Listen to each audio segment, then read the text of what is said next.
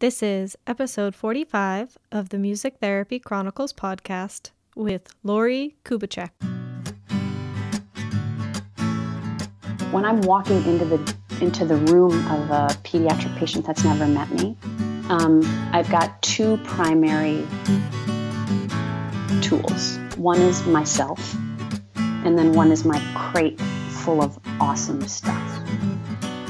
And I always make sure that when a kid is seeing me for the first time at the door, they can see that I have a guitar in my back and I have this crate of stuff. And sometimes the crate is all they need, and it's like, just come in. I want to see that stuff and kind of really get right into it. But sometimes they're not ready. The crate isn't enough. So then it requires me to really work with what is probably presenting as some resistance or just uncertainty or terror or shyness. It's all different levels. You're listening to the Music Therapy Chronicles, a podcast about music therapy from a variety of perspectives. Our ambition is to inspire and connect listeners through meaningful conversations, just like a music therapy conference you can listen to anywhere. My name is Trisha Coyote, and I am a board-certified music therapist from the New England region. If you like what you hear, join our group on Facebook and share your own insights and thoughts about the episodes. You can also connect with us on social media and online at Music Therapy Chronicles.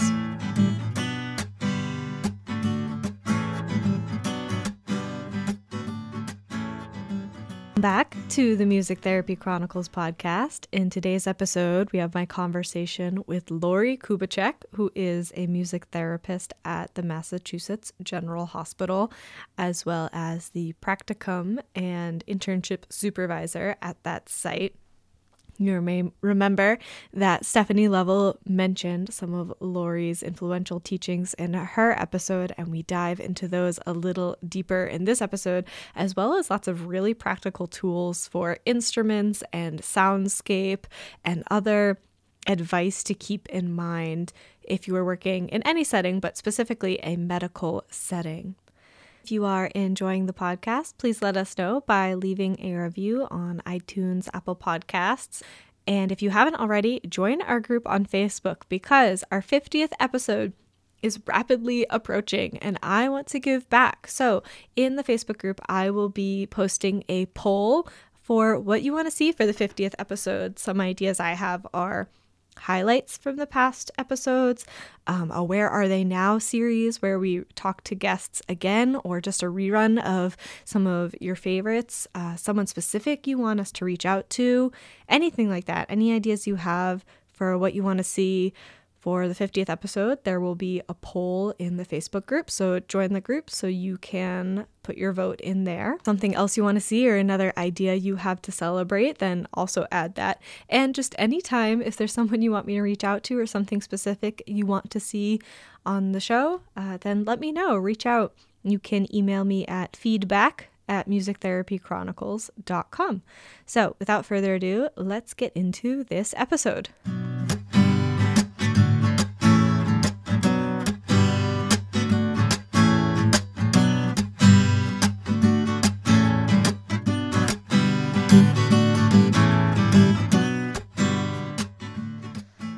Lorrie, welcome to the Music Therapy Chronicles. Thank you very much. How are you today? I'm doing very well. It's a beautiful, sunny Sunday. Yeah, the weather's getting warm, which lately means that it'll get pretty cold again in a couple weeks, right? Yes, of course. So to start us off, can you tell the listeners a little bit about yourself outside of music therapy? Sure. I am a gardener. I love to cook, and I have recently started to learn how to quilt, and it's like the funnest thing ever. So I'm very kind of crafty and into kind of working with color in all sorts of different ways. Food, flowers, material. Good for you. I like that. What's your favorite thing to quilt so far? Like big blankets or smaller projects? Well, I've quilted one thing. So far that's my favorite thing because Awesome. It's the only thing. But I'm going to be working on a bigger project in March, so that's kind of exciting. So I'm a baby quilter. I'm just learning. Awesome. Congratulations. Yeah, thank you. So, can you walk us through your music therapy journey? How you found out about music therapy, decided it was for you, your trajectory? Yeah, absolutely. So when I was a kid, music was a part of everything that I did. I sang, I played saxophone and flute in the band. And then as I grew a little older, I always knew that I wanted to use music to help people, but I thought that meant that I had to be a band director. And that did not make sense to me. No offense to all the band directors out there. But it didn't really fit. And then when I was 17, I went to a career fair at like the local high school something. And there was a booth on music therapy. And I was like, what is this? And I saw a little pamphlet that had, a bunch of elders like playing tambourines. And I was like, okay, this makes a lot of sense to me. Like it's using music to help people. It's a thing. So I used that as content for like applying for scholarships when I was going to school. And I got a bunch of scholarships. So I was like, okay, well now I actually have to go study it. So I took a year of music therapy courses in University of Wisconsin, Eau Claire, and it was a beautiful school. I loved it. And then I went to Paul Newman's camp for kids with cancer and blood diseases in Connecticut called the Hole in the Wall Game Camp. And I met my first kid who was sick.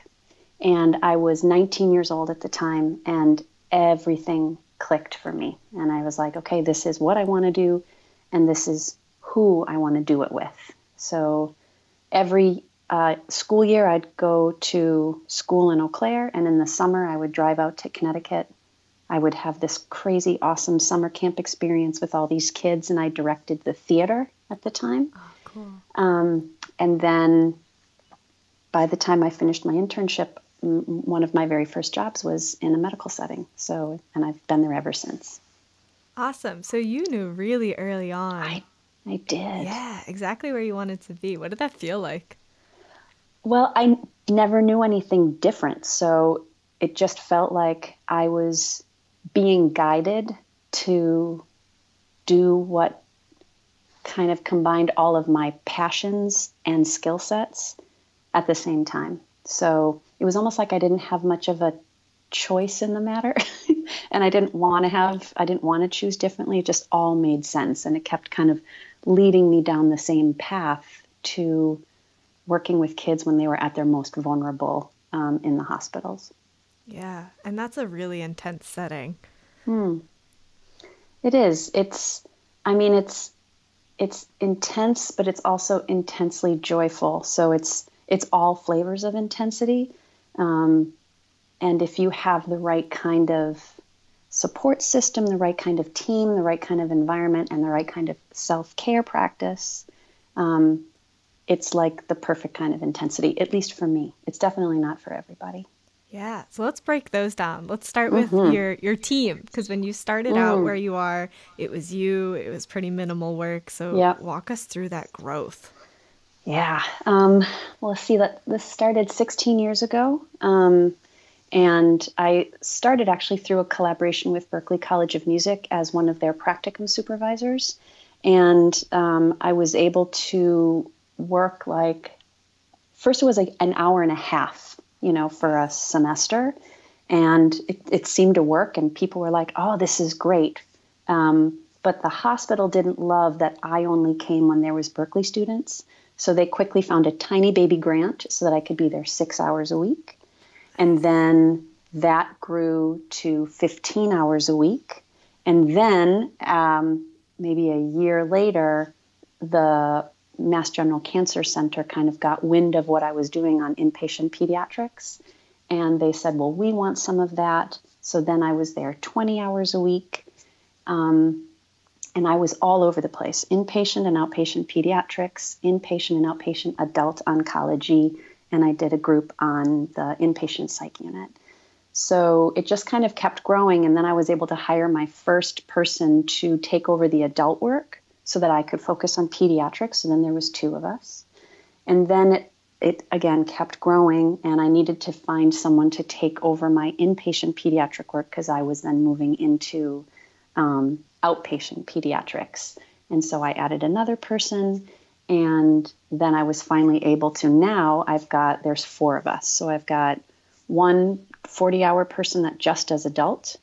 I have 2 different kind of part-time-ish staff members that do pediatrics, and then the one is kind of a floater. She does both. And then there's myself. So it's been really awesome to see it grow from this tiny baby practicum site for Berkeley into this program that now has over 120 hours of clinical music therapy around the hospital. Wow. That's awesome. It's cool. Yeah. Especially that you got the support early on, that they just acknowledged what you were doing and wanted to fund that in whatever way they could.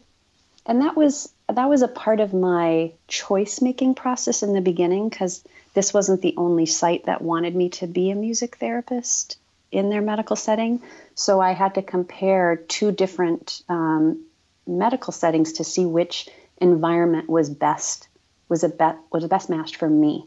And MGH really was the best match for me, because there was never a door that was closed to music therapy. They're like, oh, you want to go in the PICU? Let's send you into pediatric intensive care. Do you want to go into, outpatient radiation? Okay, let's try it and see what happens. And that still is really amazing to this day.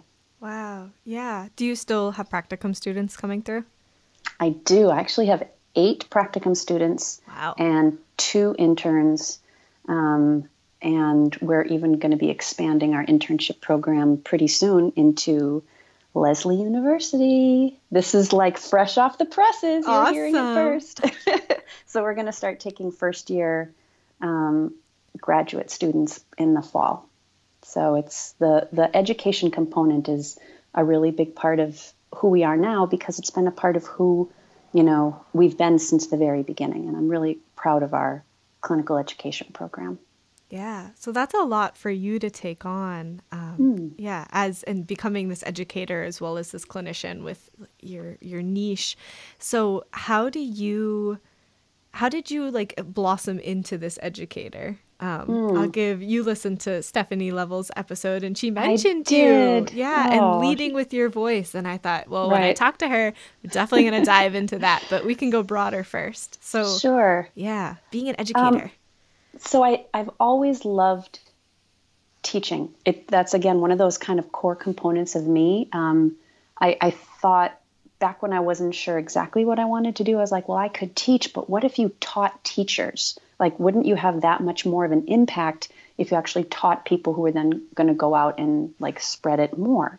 So that, again, has kind of always been this thing in my head, and how that translated to me was quickly saying yes to this opportunity through Berkeley to supervise students. And I just, I've been doing that for 20 years now, which is pretty amazing.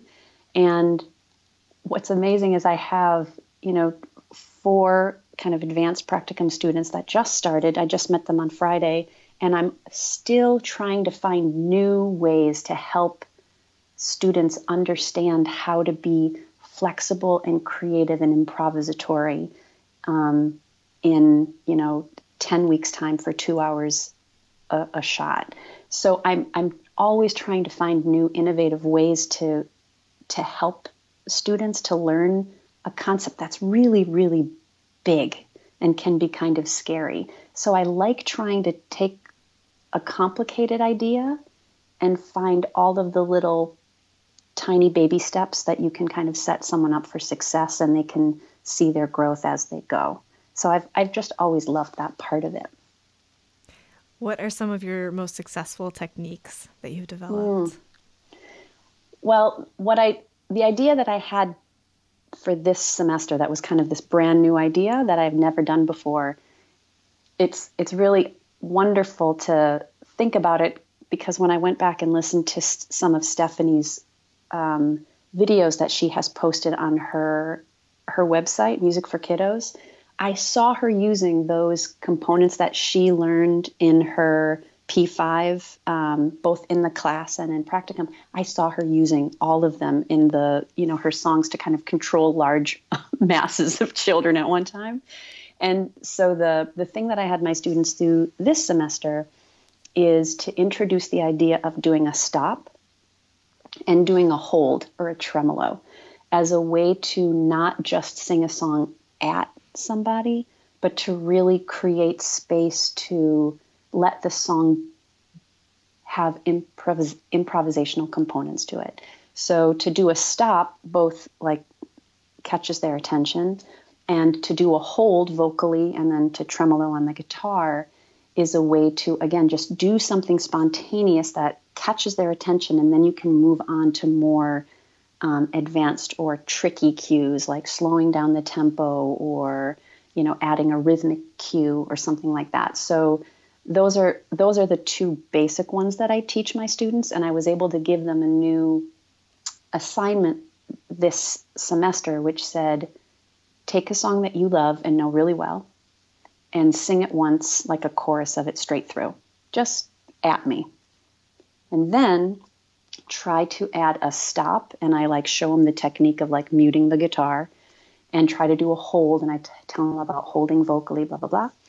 And then add 3 each of those into your chorus of your song and see if you can just surprise yourself. Don't always do it after a 4-measure phrase. Don't always, do it at the predictable times. And then I had them record it and send it to videotape it and send it to me. And then when they came for their first song workshop on Friday, they were so much farther beyond than any of the other students that I had taught over the 20 years, because I think I was able to find a really concrete task for them to do. And it felt like a win. So I was like, yay, 20 years and I'm still learning how to supervise.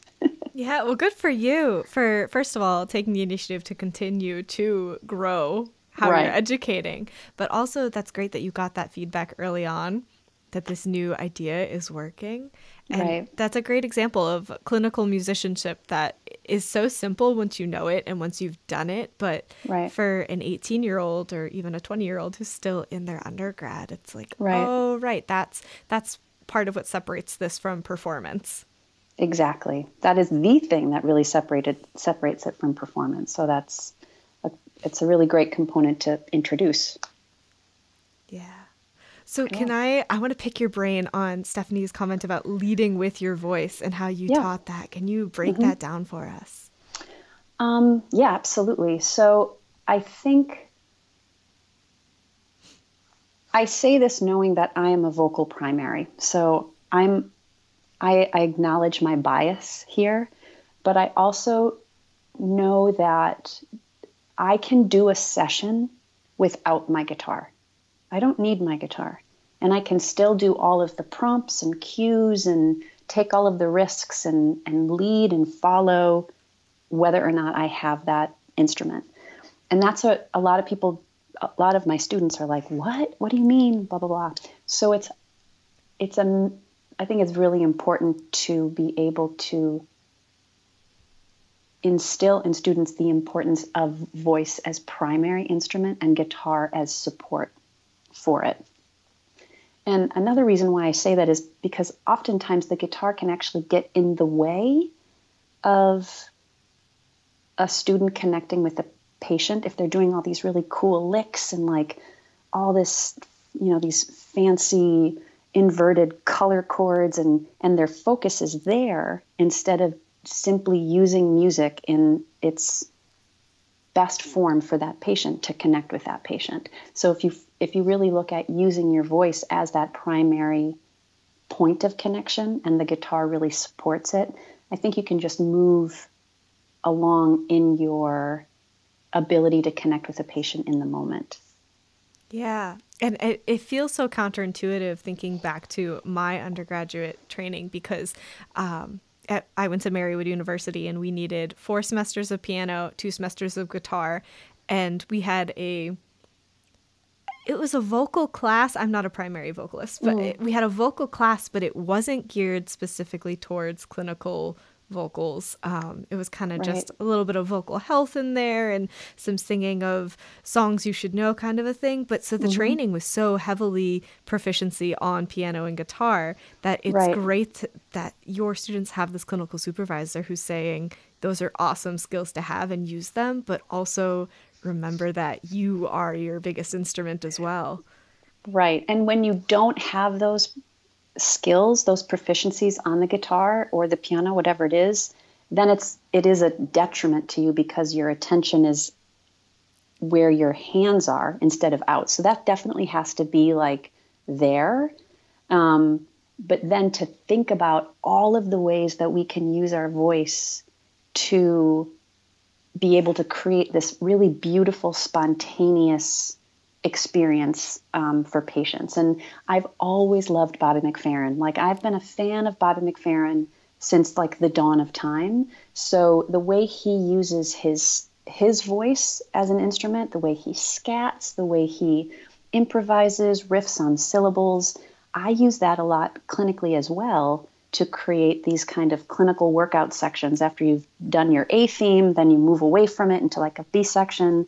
I'm using a lot of improvised sounds. And I think having that confidence and proficiency in my voice as an instrument allows me to do that, which then frees me up from having to do all of those things with the guitar.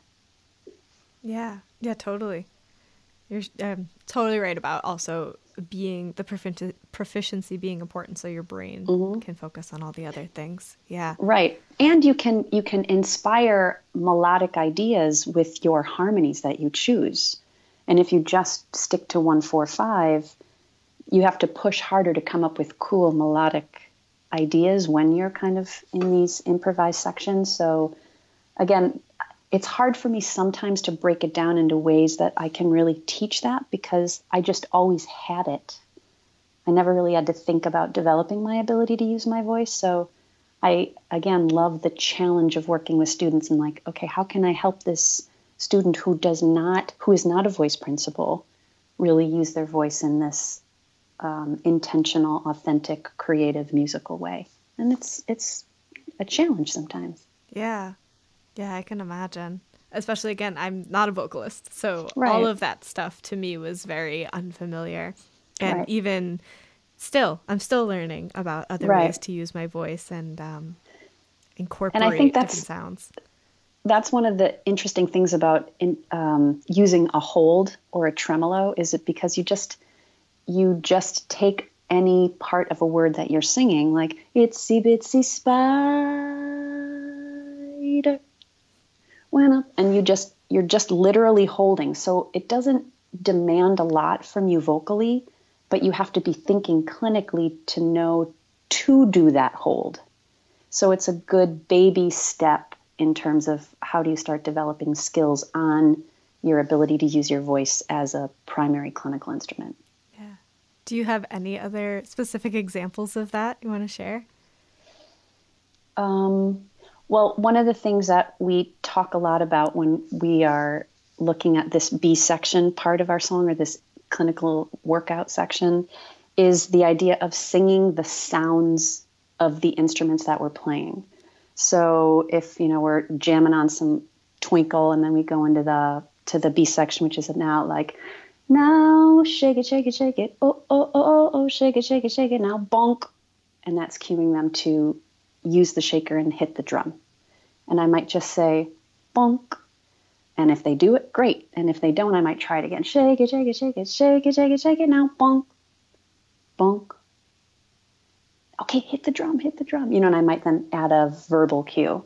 Or another classic cue is when you're on a xylophone and you do zhling, to see like, if I just sing zhling, will they put that together and kind of do a glissando on the xylophone? And it's amazing to see, like, most of the time they just get it because I was able to just cue it vocally. And really with the guitar, I would just stop because I'm not going to like slide up like that. That doesn't really, you don't need that. I just cue it with my voice. So those are some of the first cues that we'll then start teaching our advanced practicum students to get comfortable singing bonk or zhling or la la la da da da bu da da bu da da da da, and to just be able to play as a way to kind of cue that we're just kind of jamming together. Yeah, what great examples of nonverbal communication as well. Right. Yeah, vocal, but not verbal. Right, exactly. Yeah, I love that. I love that so much. So tell us about your use of self-humor and creativity when creating relationships. Gotcha. So whenever I tell people what I do, I tell them I'm a music therapist, and I always specify, and my specialty is kids. I get kids. I love kids. Again, it's one of my greatest strengths is knowing how to just connect with the child, be it someone that I'm, if a friend is bringing their child to meet me for the first time and it's like not in music therapy, or if it is in the hospital, inpatient, or in the clinic. So again, this is something that I've always loved and have had as a part of my life forever. So I always preface this with my students. It's like how you see me interacting with kids is a part of my kind of core. So it's okay if you don't have all of these ideas and skills and sillinesses right away. So I think when I'm walking into the room of a pediatric patient that's never met me, I've got two primary tools. One is myself, and then one is my crate full of awesome stuff. And I always make sure that when a kid is seeing me for the first time at the door, they can see that I have a guitar in my back and I have this crate of stuff. And sometimes the crate is all they need, and it's like, just come in. I want to see that stuff and kind of really get right into it. But sometimes they're not ready. The crate isn't enough. So then it requires me to really work with what is probably presenting as some resistance or just uncertainty or terror or shyness. It's all different levels. And so one of the things that I love to do is to be able to look into their environment. Since they're not ready to use kind of my things, I look into their environment and just kind of see what of their comfort items or things that, they've got around them, what can I use to help me create a connection with them? And so again, when I'm trying to teach my students, how do you be funny with kids? It's a very tricky thing to try to teach someone how to be funny, but I've actually found some steps, I guess, that one can take. And, and to some people, this will probably be like, duh, of course, these are all like normal kid things that you would do. But again, when you're trying to synthesize it in a way to teach someone that doesn't have this, it helps you kind of clarify. So one thing I do all the time is I'm wrong. I'm really ridiculously wrong. Like, so is your name Joey or is it broccoli? Or, do you think my name is Horsey or Lorrie or something like that, where it's just absolutely ridiculous, to see if you can crack a smile. Or if we're got to a place where I'm looking at something that's on their bed, again, I'm trying to kind of be wrong in a ridiculous way. So that's one thing that I'll do a lot. And I think just the ability to kind of talk with the child in a way that is silly and ridiculous as a way to help them smile is something that I just love to do. And another thing that I'll often try is, if they have a stuffed animal on their bed, I'll say, oh, could I show you something with this? And if they say yes, then I will make their stuffed animal do absolutely ridiculous things. Like, shake their little shoulders or move their little paws, or if I can tie that stuffed animal to an instrument that I have in my crate and make the stuffed animal start to do it, this is often a huge door opener in terms of the pediatric medical setting world.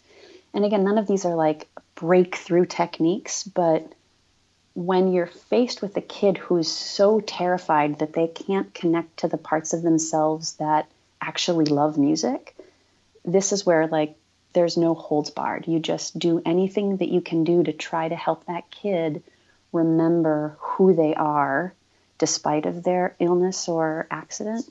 And I find that humor is the best way. If you can get a kid to crack a smile, then it makes the door to establishing a working relationship open a little tiny bit.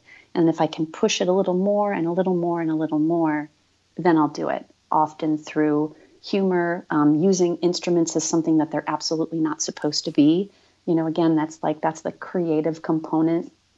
I purposely have a bag of weird instruments that if a patient is not willing to do music with me, I'll say, do you want to just maybe look at my weird instruments? And again, most of the kids are like very intrigued by weird instruments. So we'll take them out one by one, and I'll often use these little like hand percussions or my whale castanets or my weeros that I can put an egg shaker on top and make it look like an ice cream cone. I'll really do kind of creative play, but I'm bridging the divide between a working relationship and a music relationship by now manipulating these instruments in a funny way. Yeah. Do you have a quack stick in your weird instrument bag? Obviously. That's what I pictured immediately when you said that. Yes. And what's great about the quack sticks and the bird, the chirper, the yellow one, is that I have those on the outside of my crate. And so if I accidentally, quote unquote, bonk into them and they just hear this quack sound, they think that's hilarious. But here's something to note. I actually don't keep the quack stick and the canary stick in my weird instrument bag because I use them all the time. Like every day I use those in some way, shape, or form. Not all of my staff use those as much as I do, but I think they're hilarious. They are. They really are. They really are. I had to take my quack stick out of my instrument bag because I would actually accidentally put my bag down, and in a class of a lot of children, it was everything else I had planned was out the door, and we would have done the quack stick for 30 minutes and got nothing done. So and it's not quiet. It is a loud instrument. Yes, it is. Oh, that's funny. When I did my internship at a state hospital, and there was one day where the doctor, we were in the nurse's station, and he was just having a day. And so I went over and I got the quack stick out of our cart and I gave it to him. And for the next 10 minutes, he just played the quack stick and drove all the nurses crazy. And I was like, this is music therapy. Like, that's hilarious. Yep. So, yeah. And one of my favorite parts about the quack stick is when I have to clean it afterwards. And I'm like trying to really quietly like mute the sound. And it's like, and I was like, it's just me. Yep. Yeah, it's pretty funny. That's a funny one. Do you use a vibroslap too? So I had a vibroslap was a part of the instruments that were at the hospital when I got there 16 years ago. Wow. And I quickly got rid of it because I love it. Mm-hmm. And it definitely goes in the weird instrument bag, but it was too loud. Yeah. So I've had to filter out a lot of instruments because of their volume. And that was definitely one of them. And like there was like the thunder tube thingy, like that is so cool, but it is so loud. So it just didn't make the cut. What about the ocean drum? I've heard varying things about the ocean drum. Too loud. Too loud. And I guess they have created this quieter one with the lullaby breath NICU training that they do. They have they call it an ocean disc now. And I guess that one's quieter, but for me, it's all just too loud. Yeah, I could see that, especially in a hospital setting where the sound environment is not conducive to loud noises. Right. Because everything reverberates. Exactly. And you might have a patient next door. So you have to be, I mean, and I'm so thoughtful about how I use drums and when I will introduce a mallet versus not a mallet. And I've learned that I can shove a blanket up inside a frame drum to mute the sound, and all these ways to try to let a kid really express themselves on an instrument, but be conscious of the fact that there's someone, if not in the bed right next to them, in the room next to them. So we have to, a lot of what we do is actually guided by our awareness of the sound environment. Yeah. Can you walk us through some more examples of how you've adapted instruments to allow that expressivity? Oh, yeah. So I think, again, first of all, just not having some instruments in the crate. Like again, I've been doing this for 20 years, so I've really come to learn instruments that don't work. And I love having drums. So I have 2 frame drums and 2 tambourines, all that stack inside of each other so that it's just all fit. I think the biggest one is maybe 10 inches. I think it goes 10 and then 8 and then 6 and then 4. So 10 and 8 are the 2 frame drums, and then 6 and 4 are the tambourines. So the tambourines are pretty little, or maybe it's bumped up one and it's 12 and 10 and 8 and 6. I don't remember. So I don't have really, really big drums. All of those instruments, again, I can kind of introduce a blanket underneath. I love using an electronic drum set. So I have a little Yamaha 4-head electronic drum set that I have an actual volume button on. So that one's pretty cool. Although, of course, I have to remind kids about it a bazillion times a session. Like, oh, we can only, bring the volume to this point. There are certain pianos, like little tiny baby Casio keyboards that I'll have in the crate that, again, have a really good volume control where it's actually a slider, not some keyboards will come on full volume all the time and you always have to turn them down. That doesn't work for me and for my setting. So I love a good xylophone and a good glockenspiel, but I am very picky about what kinds of mallets I use with them to make sure they're not too hard. So there's better mallets that you can pick for the bells. For the jingle bells, I actually won't use if it's a full jingle bell stick with lots of little ones, I always have to check it first to make sure that the jingle bells aren't too loud. So usually I'll use just the single jingle bell on it. I don't ever use big maracas because they're too loud. So I'll either use the chiquitas or the little shaker eggs. And that bag of weird instruments, that has probably had to have the most thoughtful sound editing is when I'm buying instruments for that weird instrument bag, because I want them to I want to have a wide variety. I want to have really little ones. I want to have big ones. But those big ones can't be like the Vibraslap where they make too loud of sounds. So it's really just trial and error. And then if things don't work for me, I will move them on to other music therapists that don't have my kind of more limited sound environment needs. Yeah, those are all really helpful. Thank you. Is there anything you adapt in the environment to kind of help the sound? I close the door. Yes. I close the door all the time. So that's kind of a habit that I've just gotten into, is trying to be thoughtful about that. Although, of course, some staff really like to hear it, so they'll then open the door, which is great. I love this too. And again, in terms of going back to the whole idea of leading with the voice, I'm always very aware of how loud my guitar is, because it does not need to be very loud. You're working usually 1-on-1 or 1-on-2 or 3. So, my ability to use the guitar, I don't actually ever use a pick in the hospital because of volume. And also, I don't know, I'm not really great at using a pick, but that is definitely an adjustment that I will have my students think about. I'm like, if you're going to use a pick, you need to be able to control the volume really well. And then let's see, I think those are pretty much the biggest adjustments that I make. Yeah. Those are also really, really practical. Lots of really good practical advice in this episode. Thank you so much. You're very welcome. Is there anything else you want to tell us about, discuss before we go into rapid fire? Well, let me think about that for a second. Go for it.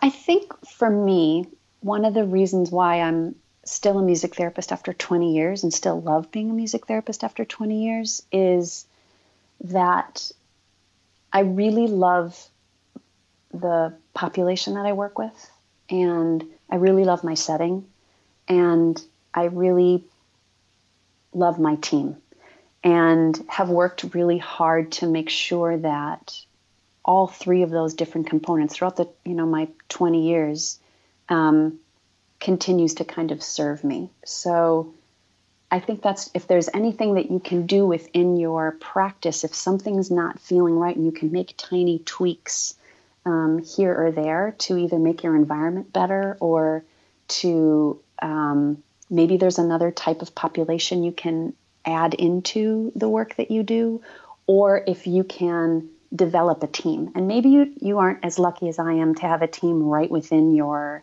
setting of music therapists, but then to think about who else could you consider as a part of your team. And is it another healthcare professional, OT, PT, speech, or is it, a social worker, or is it another, rec therapist, or whoever you can kind of meet with on a regular basis to just connect with as a professional. I think those three components have been really important to me over the last 20 years. Yeah, creating a support system can be really difficult depending on your setting. So that's awesome that you've been able to grow that and develop it. Yeah, totally. Yeah.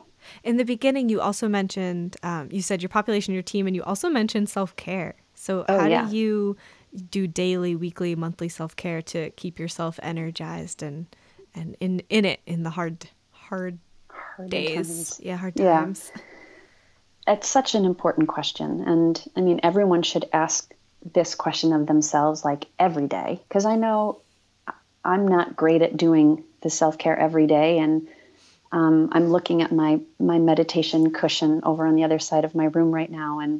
And when I can, I get there. And every time that I can't, I work on not judging myself for not being able to get there. So I think that actually is a big component of self-care, is being okay if you aren't a perfect self-care guru. So I think that's number one, is just keep trying every day. If you don't have a great self-care day on that day, then try again. So that's the first thing. And then I really try to have as many different kinds of outlets for myself. And my newest thing that I've started is just trying to find more community that is not music therapy based. So I joined a book club, and again, I took these quilting classes, and it's just so nice to have other groups of people that are all sharing something in common. And it really doesn't matter what it is, as long as you get some enjoyment from it. So I think that there's always taking care of your body and drinking water and trying to eat as well as you can. But these self-care practices that have been tied to community have probably given me the most bang for my buck. Well said. And I'm glad you mentioned money, bang for your buck, because sometimes it is an investment in yourself. It is. Absolutely. Yeah. And it's really thinking about what can give you the most value over the long term. Yeah. Well said. Well said. Thank you. Are you ready for the rapid fire questions? I am. Bring it on. Awesome. The questions are short, but your answers don't have to be. Okay. The first one is coffee or tea? It should be tea, but it's currently coffee. No shoulds, just a question. Okay, fair enough. See? Coffee's good for you. It's a good diuretic. I don't like the aftertaste, though. I'm not a fan of it, but it's like I drink it because it smells good. Really, that's why I drink coffee. Gotta get you like an essential oil. Is there a coffee essential oil? Is that a thing? I'm not sure, but I'm intrigued by it. I'll have to look it up. Early bird or night owl? Early bird, for sure. Watching the sun come up is one of my favorite times of day. And it's getting earlier finally It up here in is. New England. It is. And all the birds are singing, and it's just, I love that time of day. Something you would tell your younger self?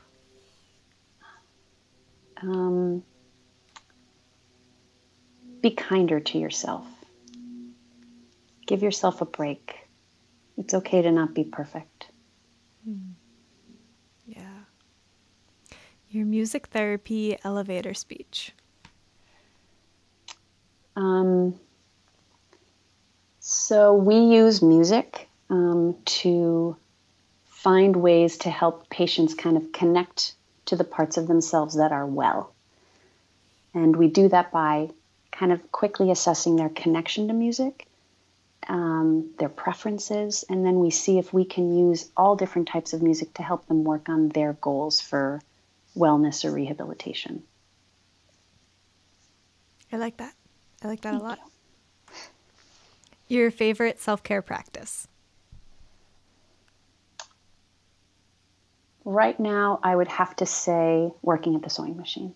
Really loving that. It's like a combo of colors and puzzles and math, and you just don't exactly know how it's going to look when it's all done. So there's that spontaneity too. Totally. I love being able to use the sewing machine to fix my own clothes and things.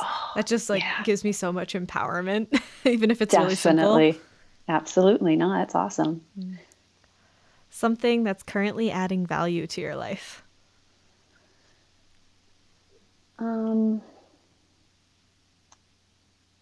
Riding my bike. Yeah. That is one of my favorite ways to get to and from work. So it's a value because I don't have to pay for the tea. And I get to be outside. And it's like the best way to begin and end my day. And I ride all along the Charles River. So I'm very lucky in that is my route. That adds a lot of value. Do you have to change your clothes because of like the mud that gets sprayed up? Well, it's not so much the mud, it's the workout component that I need to shift into. And I have a road bike and I like to go fast. So I like to work up a sweat. But so yeah, I have my little backpack with my outfit on and have my boots under my desk. Perfect. Your favorite intervention or song to use in a session?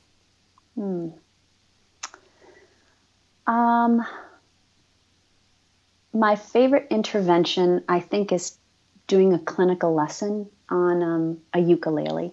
I love using the ukulele as a tool for patients to see the potential of a whole new leisure activity. Yeah, that's a whole other topic that we should dive into in the future. Any day, bring it on. Awesome. I'll reach out to you about that. Okay. Keep it in my desk here. Sorry. That's okay. So lastly, where can the listeners find you and connect with you? That is a great question. So I'm happy to include my email if people have questions. We do have, if you Google MGH Music Therapy, we have a couple of different websites, both that are cancer center based and the children's hospital within MGH is called Mass General Hospital for Children. And we've got a great video on that website as to what music therapy is and what it looks like at MGH.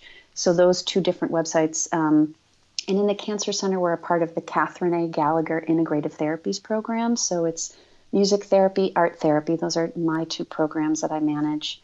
Acupuncture, massage, yoga, tai chi, qigong. Awesome. Are a part of my co-directors programs. So they can also look up music therapy under the auspice of integrative therapies as opposed to Mass General Hospital for Children. And I can send you those links. Awesome. How progressive. Right? Even though those are very ancient practices, but it's exactly. awesome to hear that they're being incorporated. They are. And we're very lucky in the Cancer Center at Mass General Hospital that they are so inclusive of integrative therapies and have become such a big part of the patient care services that we offer all of our cancer patients from pediatrics through adult. Yeah. Oh, it sounds like such a great place. Like you said, no doors are closed for you. Right. You can try all the possibilities. That's so wonderful. And a real great example for anyone out there who is not in a setting like that, but they do exist. Right. So, and we're not hospital funded. We are funded 100% through philanthropy. So it's still, it's still a lot of work for our development team to get funding for our program, but we have such great stories and great statistics and great patient outcomes that thankfully it's been happening for, over 16 years. Awesome. Wow. Well, thank you so much for sharing all your practical advice and for making the time to be on the show. Absolutely. It was my pleasure. Have a wonderful rest of your nice sunny day. Thank you. Bye. Bye.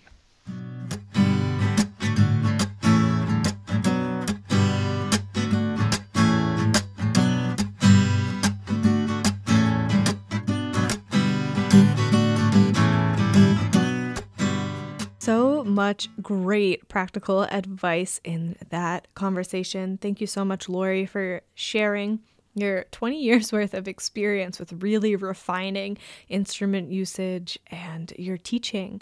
I hope that there are more of you out there who are not as innate with the things she said, because I know for me, having those things broken down is really nice sometimes because, yeah, I'll give silly answers or use stuffed animals in a session too, but to have the validation and the affirmation that those are really great ways to make a connection with a client is great. So hope you learned a lot, lots of takeaways in that episode.